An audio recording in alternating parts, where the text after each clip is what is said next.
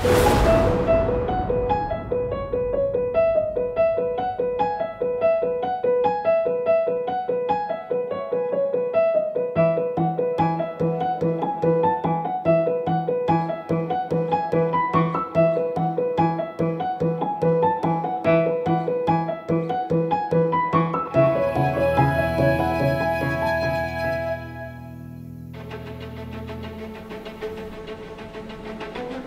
is Thursday's day on the Narrowboat. We have a distraught Joe at the moment. He is 1 year old, and the saga continues. So we had the engineer in last night, and he fixed the heating. It was a long-winded thing, but it still didn't work. In fact, yesterday we had him, do you know, I can't keep up with how many times. Yesterday afternoon the engineer came, fixed it, then it went off and it didn't work. The engineer came in the evening and we decided there was no way we could fix it. We need to get a part. So we need to get up the river this morning, the canal, beg your pardon, this morning, so that we can get to a better access point so they can fix the heating. I don't care about the heating, I'm not really bothered, but we have a 1 year old on board. Oh, and we're coming up to a lock, so I'm gonna have to go and do my thing.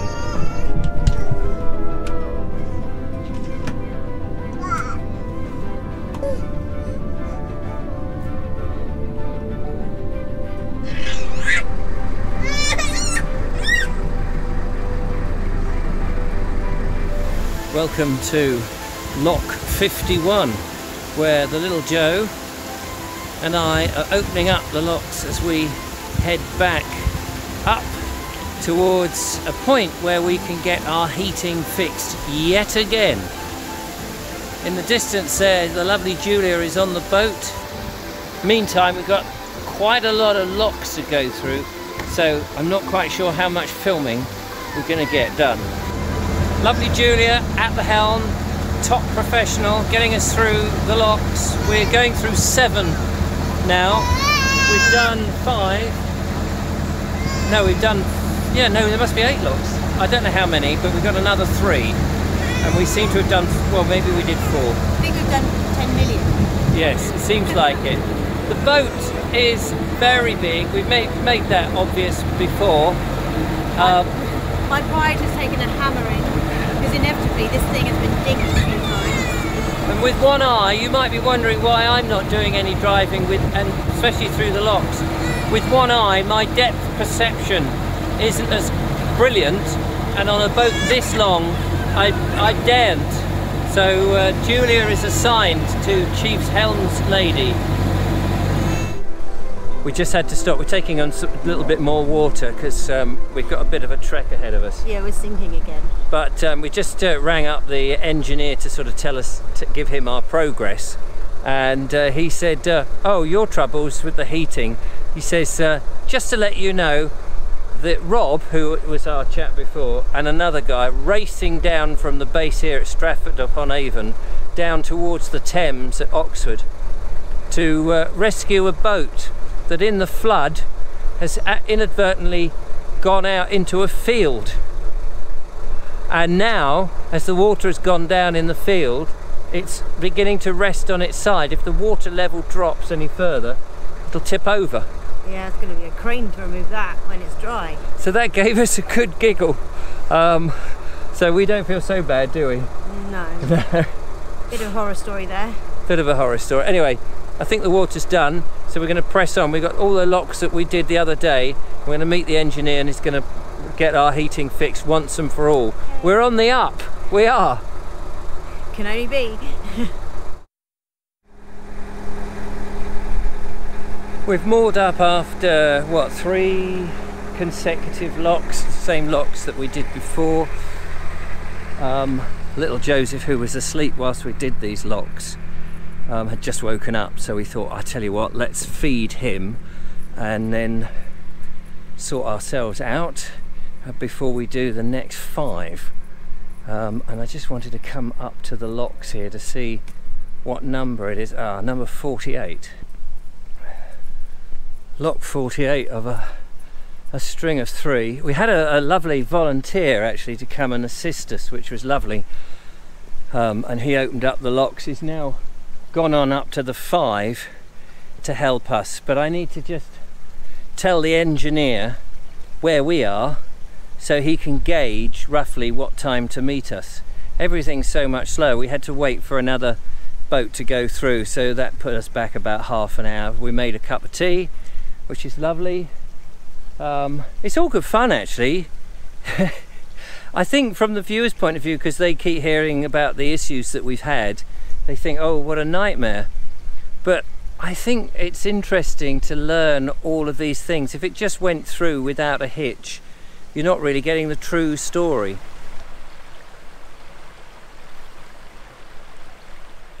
We're still enjoying it. We're just pootling along now, and I mean, the scenery on this stretch hasn't been the greatest. When you watch other people's videos and you see the amazing scenery that other folk have, you think, oh, we did think that we might go for long walks and that sort of thing, but actually we're just enjoying being on the boat. So that's really good. What did I say? It was 48. So for us, I think the advantage is learning all the little mishaps and things that can go wrong, so that if and when we ever do, if I manage to earn enough money to buy one, we will know a little bit in advance the things, the pitfalls. Certainly not put us off.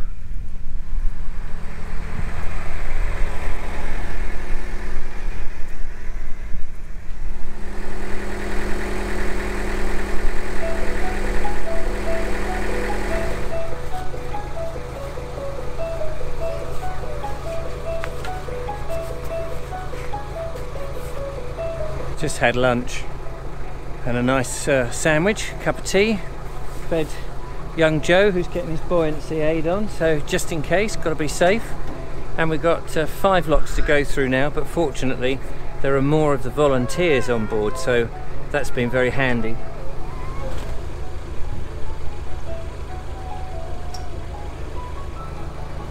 A bit easier with the volunteers, isn't it? Absolutely. Thank goodness for the volunteers, eh? Going up's not quite as easy as going down.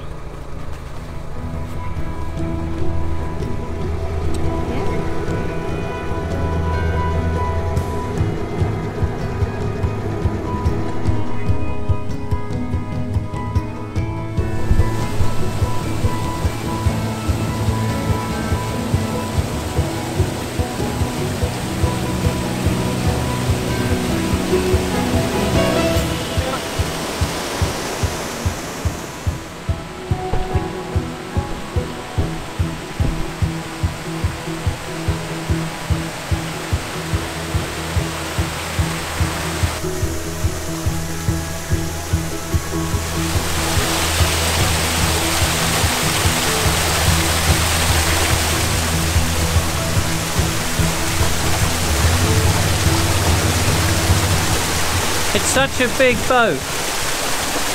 We just have to be careful of the sill again.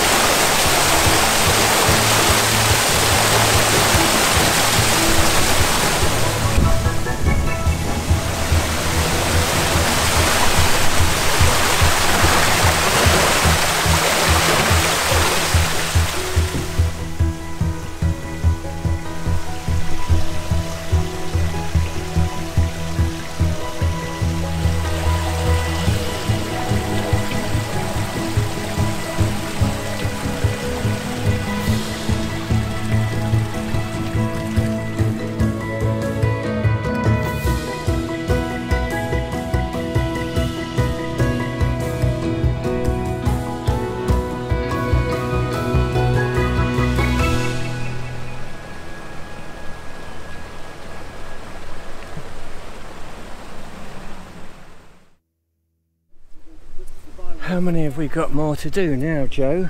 We have 1 more to go. Oh, your mum's doing very well, isn't she?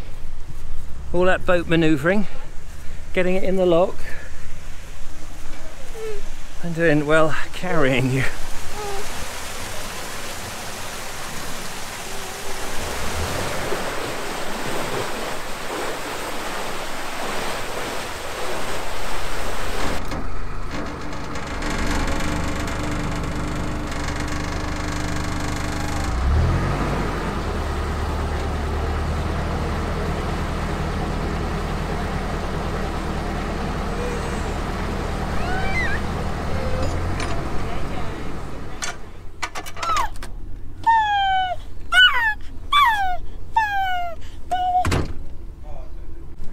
That's those locks done and dusted, thanks to the volunteers, otherwise it would have taken us a lot longer and I'd have been absolutely exhausted. Joe's been very helpful. Well, it's been okay actually. We've got one more to go, and then I think there's one or two, and then that's the end of this particular flight. And then hopefully we'll get up to bridge 59. And that's when we're going to meet the engineer and get the heating finally sorted. By which time it'll be time to take the boat back, won't it?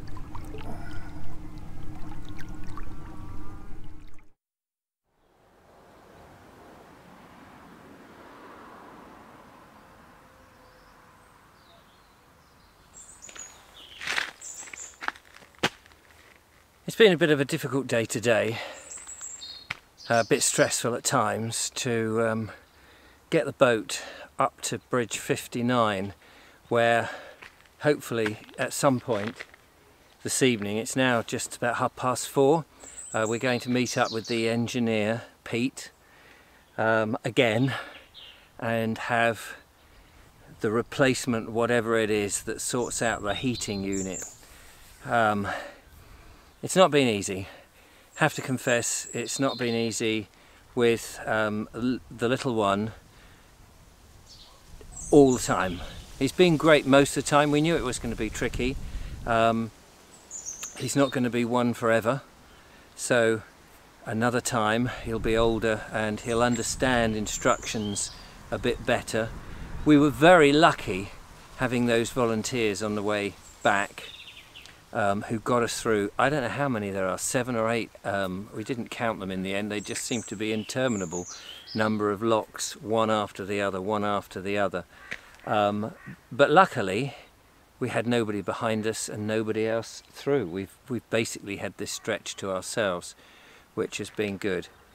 The boat it's just an old bus, it really is, it's just an old bus, it's hard to manipulate. The bridges, as you've seen, are incredibly narrow, and trying to straighten up this thing is, I mean, I couldn't do it. I couldn't do it with the depth perception that I have with just one eye. There's no way I can do it. Julia did an amazing job. Absolutely 100% praiseworthy effort there. The weather has been what the weather is in October. It's not been bad really today. It's not too much wind, not too much rain. Little bits, but nothing awkward, nothing terrible. I actually quite like it, this sort of temperature, personally, for manoeuvring the locks and all of that running around, because you don't get a chance to get cold, that's for sure. And it's autumn.